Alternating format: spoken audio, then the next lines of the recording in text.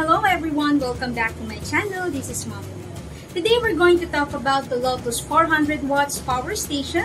So if you're interested, just keep on watching. We will start unboxing this LOTUS.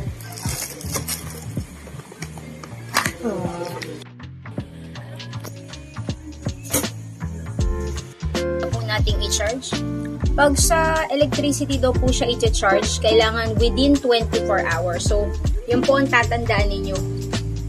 Once na nakuha nyo yung item, make sure na i-charge nyo siya within 24 hours. Kahit na halimbawang makita nyo na mag-green to, kailangan tapusin nyo siya within 24 hours. Kasi nakalagay naman siya dito.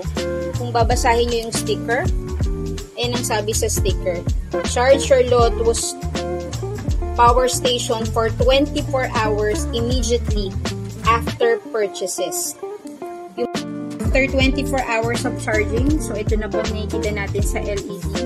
Sa BAC niya, 21.9 Hz, 60.8 watts, 0, syempre, wala pang magagana.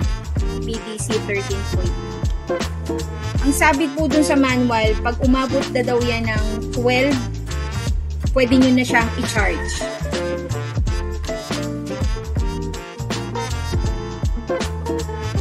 Sinisimulan namin i-charge itong power station sa pamamagitan ng solar panel. Ayan po. Ayan po yung foldable panel na binili namin. Ayan. So this is the LOTUS 400 watts power station. Okay, so it includes AC adapter. So this is for the charging. It also includes jump start cable and 12 DC adapter. You can use this for your car. Okay. So let's talk about the specs of the LOTUS power station. So here are the specs of the LOTUS power station. The power inverter on and off. Right? So let's see. So this is the power inverter on and off. And on this side, you will see two AC outlet. 220 volts. And on this side, so this is the display. So you can see what is the VAC, the HC, watts, and the VDC. And then you also see 3 USB. Just press this one. So you can use the USB. It has 3 USB socket. Plus, so this is the charging for the electricity. So this is the AC/DC charging port. This is for the electricity. Here. And this one is for solar charging port. So if you have a solar panel which is 60 watts, that is compatible with 400 watts LOTUS, you can also use the solar panel for charging. And this is the rubberized handle. And on the side, you will see the LED area light compartment. Right? And this is where you're gonna put the jump start cable. Okay. So, i-charge na po natin yung cellphone. May tatlo po siyang USB port. Hindi na po kailangan i-on tong inverter. Kahit ito lang po. Press nyo po yan. Nakita nyo po, nag-light na po siya ng green. Ayan. So, tingnan nyo po, ito po siya. Nag-charge na. Ayan po, nakikita nyo. Ayan. Ayan po, nag-charging. Try po natin sa iba. Ilipat. Tatlo po yan. Ayan. Ito pa ho. Ayan. Nakikita nyo po yan. Nag-charge ulit. Andali ah. Ayan, ayan, ayan. Hindi ko alam kung nakikita nyo. Ayan. O, next, yung isa pa. Ayan. Nag-charge mo siya, di ba?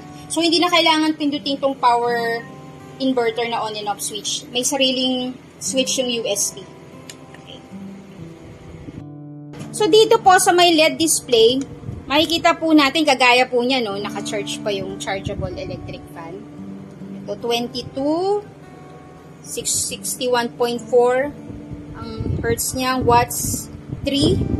So, BDC niya, 13.0.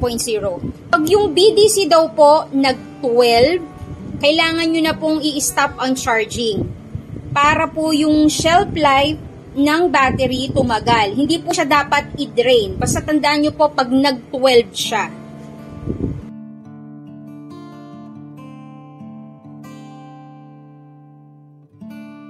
Okay, so pag-usapan na po natin ang pros at ang cons ng product. Ang cons po talaga niya is yung price. Because if you're going to buy a 900 watts gasoline or diesel generator, it would only cost around 6,000, 7,000. So mga ganun lang po yung price range niya. Unlike this one, we bought this in Mall for the price of 18,995 pesos.